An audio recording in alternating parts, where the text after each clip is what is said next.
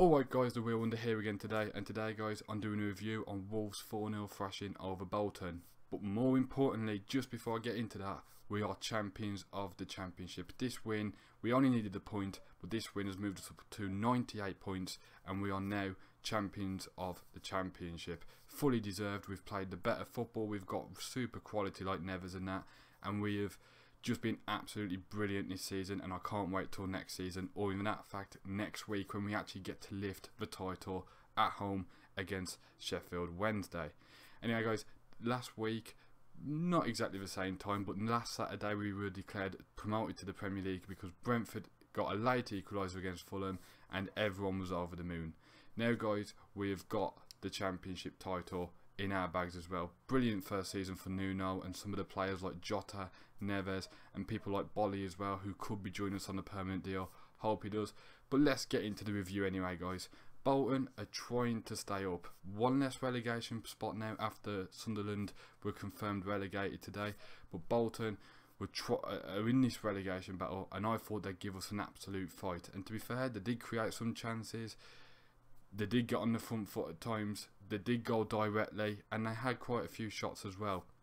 On the other hand guys, we dominated a lot of the ball. Like I saw that coming because that's what we like to do. And when you give chances through one-on-ones to Benicofalbi, Barry Douglas can finish as well if he gets the chance. He hasn't scored too many goals this season. I think that was his 5th today, but he has got a lot of assists as well. But brilliant finishes from the lads today, and we fully deserved the win.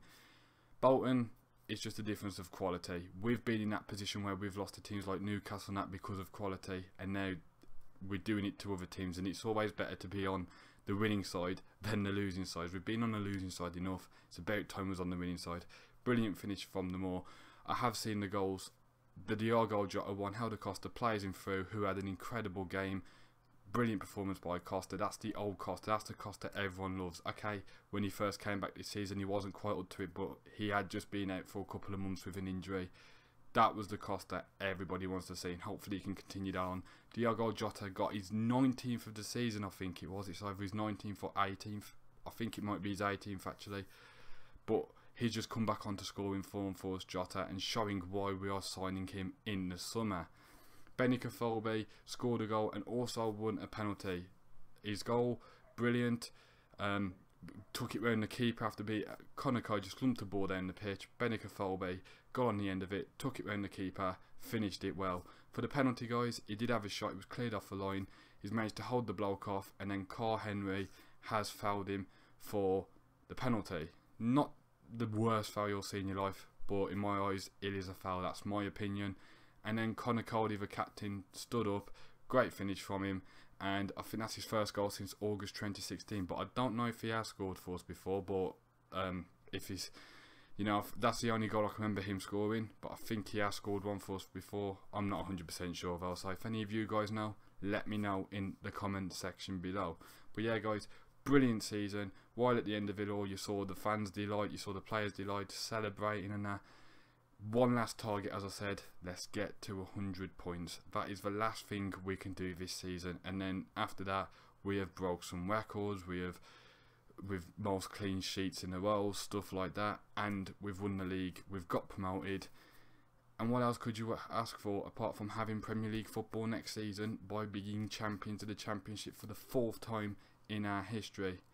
For Wonder of the Week this week guys, I thought, to be honest, I'd have to give it to Neves because of the way, some of the way he's played this year. But actually, guys, I'm going to give it to Helder Costa for one of his best performances in a Wolves kit in ages. Really, he's played well this season, but that was definitely the best he's been for us, I think. Anyway, guys, that's it from me today. If you're new, hit the like button. If you liked it, why not subscribe? And I'll speak to you guys later.